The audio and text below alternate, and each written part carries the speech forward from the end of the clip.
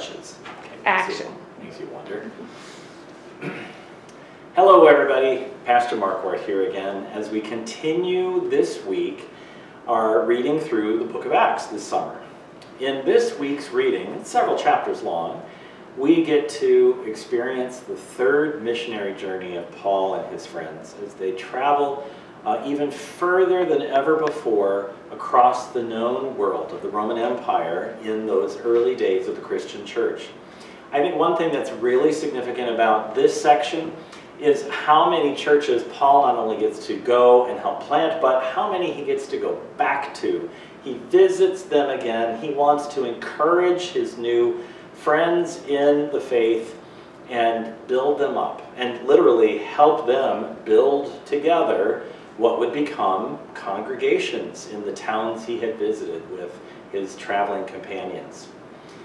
Paul had several missionary journeys, each of which did similar things, brought the gospel to people who had never heard it. He always seemed to have a pattern of landing in a town, going to the synagogue and finding that as kind of a home base, but almost always then branching out from there to visit with, to talk with, to stop wherever it could happen and chat with people who were beyond the Jewish faith, people who were considered Gentiles at the time.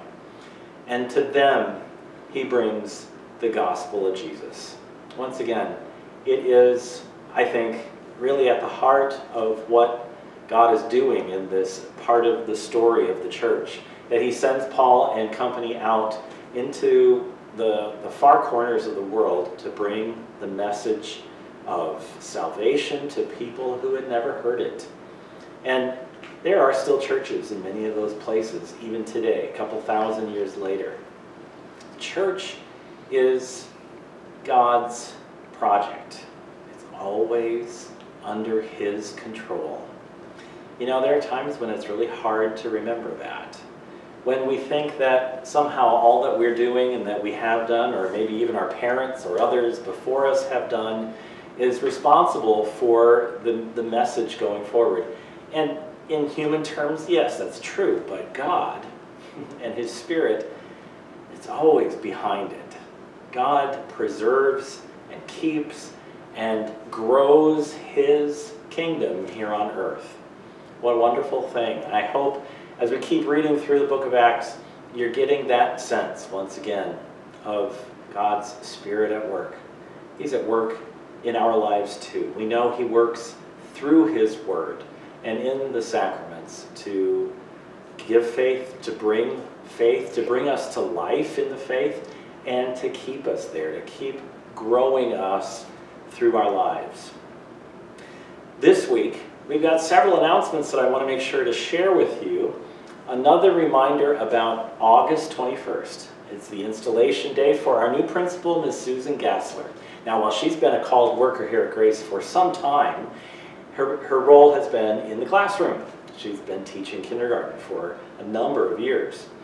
But we are grateful that she has now answered the call to become the next principal. And in fact, she has been hard at work all through the summer in that role already. So, August 21st at 10 a.m. in the Family Life Center, we celebrate as we officially install her as our principal. I want to make sure to mention this to you.